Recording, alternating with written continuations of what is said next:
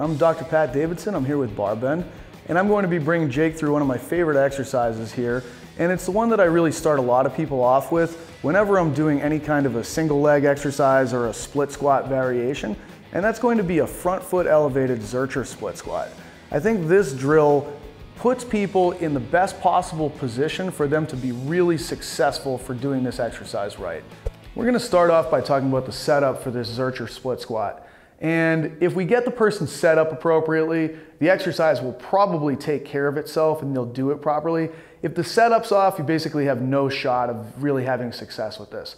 So we're gonna have Jake just get into a basic position of a split squat here. So he's got the front foot forward, he's on his toes on the back foot. And to be able to really get into this exercise properly, we have to perform a movement that's called a hip shift. So I'm gonna have Jake perform this hip shift by bringing his right pelvis forward as the left side of his pelvis goes back, okay? Now, whenever you do this movement properly, the thigh stays lined up over the foot. When people do this movement improperly, they try to create this hip shift and the knee just travels laterally outside of the foot. If you experience the knee traveling laterally, what you really need to do is plant your weight through the inside edge of the foot and make sure you've got your big toe firmly pressed down. If you do that, you'll probably experience an intense recruitment of the inner thigh when you get into that hip shift. So he's got it, he can feel that. I always check to see with people, hey, do you feel that inner thigh on? If they don't, they're really not in the position. Now what we're going to do is we're just going to make sure that his body is nicely lined up. I want to see that the middle of his skull is right over the bottom of his pelvic floor. I want him like a canister when I'm looking at him from the side. Oftentimes by getting the arms out in front of the body, it helps people keep their weight back. A lot of times when I'm coaching people, I tell them I'm not looking for them to be a ski jumper. You know, and what do ski jumpers do with their arms? When they go off of the thing, their arms go back. And when arms go back, it shoots the thorax and the head forward, which is great if you're launching yourself off of one of those ski jumps, but not the best case scenario if we're trying to keep you lined up in terms of head over the body, over the pelvis. So Jake's in a great position here in terms of his setup. But the common mistakes you'll see is that the head will be out in front of the pelvis, or that the knee will turn laterally outside of the foot. Now that we've established the proper setup for this Zercher split squat, we're going to go through the proper motion for it. And with this, what I'm looking for is encouraging the knee to go as far forward over the toes as possible. So now that we've got Jake in a great starting position where he's created his hip shift, he's got his body lined up properly, I'm gonna have him descend down into the split squat by really focusing on that knee going forward. Now he's reached this maximum bottom position, his hips have come forward, and I want him to move straight vertical like he's in an elevator to be able to come up out of this. You'll never get to full lockout. If you do, you're just simply moving too far backwards. I want you to think less escalator and more elevator for this movement. His body is just traveling straight up and down. The only way it can do that is if that knee goes forward. Once the knee goes forward, I need his pelvis and hips to stay here as he goes straight up and down. Some of the big mistakes that people make with this is that as they're trying to come up, they just simply shoot their hips back and their body tips forward. We're gonna try to keep you as much in the stacked position as we possibly can. And Jake is probably feeling a whole lot of hamstring, quad, and inner thigh as he does this exercise with nothing but body weight. So Jake's done a great job of being able to show the really good technique for this exercise. So show him what he's won, loading. All right, so he's in this great Zercher position here. The bar being in the crooks of the elbow basically creates the right position of the arms so that we aren't ski jumping and shooting a head forward. All I'm gonna have you do here, without necessarily trying to lift the bar, reach your elbows a little forward, right there. You get a little bit more abs when you do that. Sweet spot for getting abs involved. You're in it, we're gonna hip shift a little bit.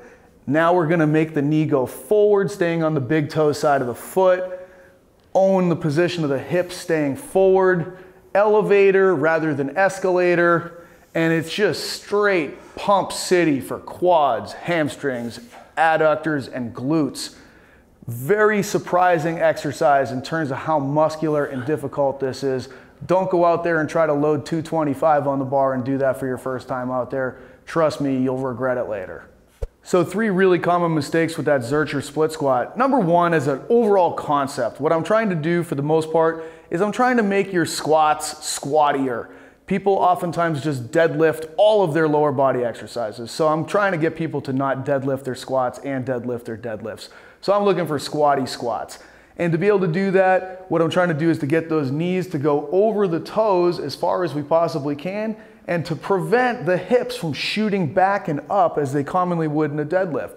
So we'll just kind of show this real quick again. Like if we're getting into this position and we have a thorax that's tilted forward, we are now kind of deadlifting our squat, and we're going to be redundant in terms of what we're developing here.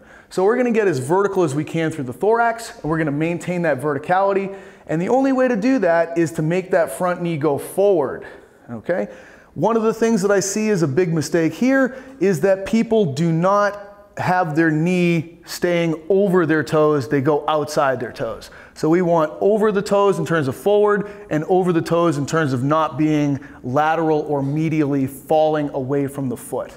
So if you can do those things at the level of the leg, I think you're pretty good. And if we just turn you perpendicular to the direction you're facing, just overall, we'll be able to see that one of the big things you want to do is as you get to the bottom of this motion, you don't want your hips to pop up and back like that. That's always going to send people in the wrong direction.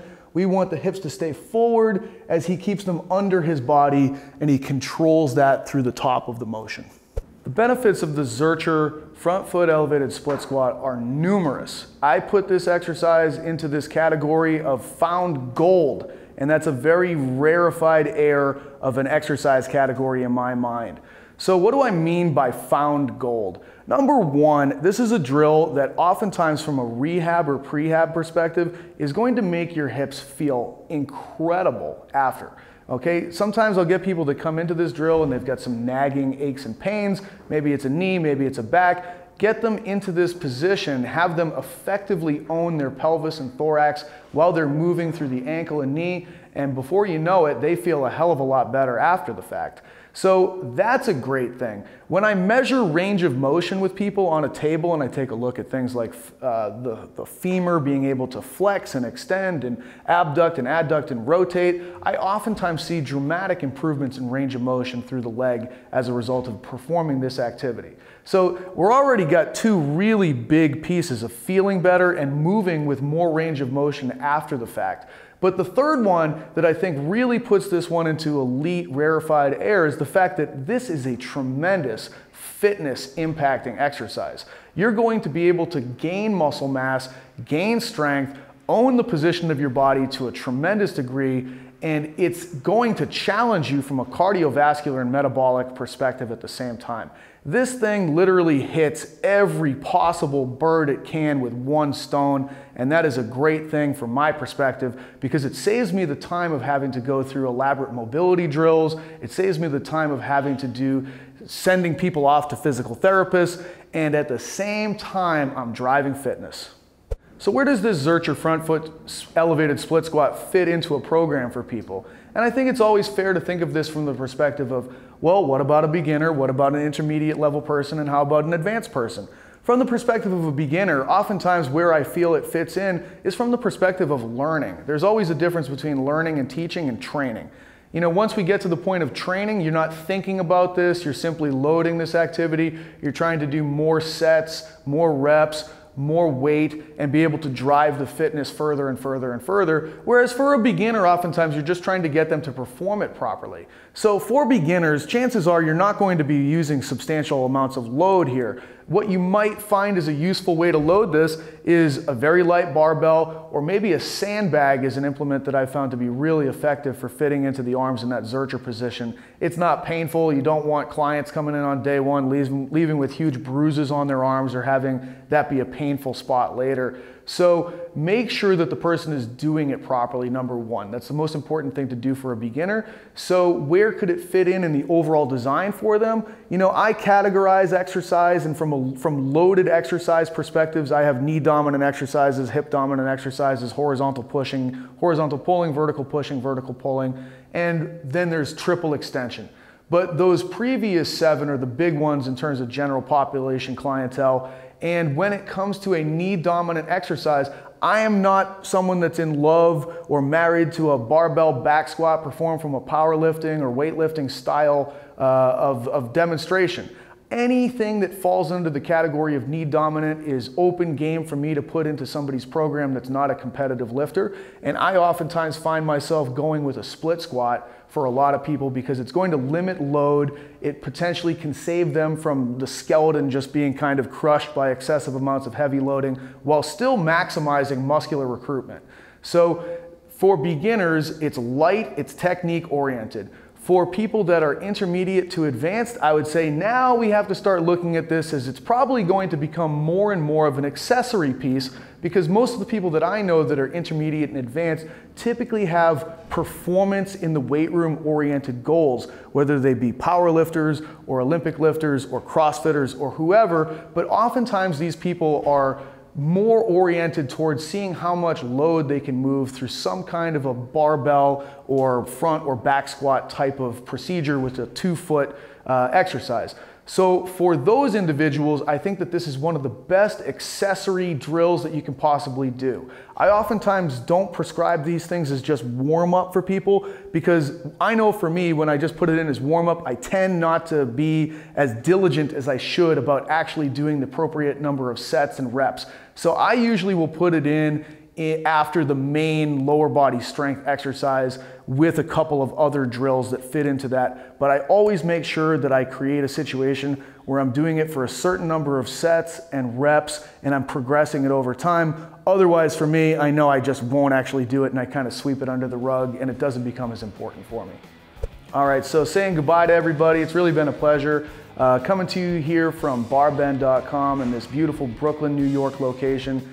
I'd just like to let everybody know that for more information from my material, you can find me on Instagram. I'm at Dr. Pat Davidson. It's going to be linked to this video and everything associated with it. I've got a continuing education page that you can find through my Instagram bio link. It's a Patreon account. We film hour-long education sessions at Hype Gym in Union Square in Manhattan. You can also look for some upcoming seminars that I'm teaching for the Rethinking the Big Pattern seminar, which is where I try to put my entire model together and really demonstrate the right way to do all kinds of different drills, put them together into program design, and give you all the secrets behind the scene that I do in my day-to-day job.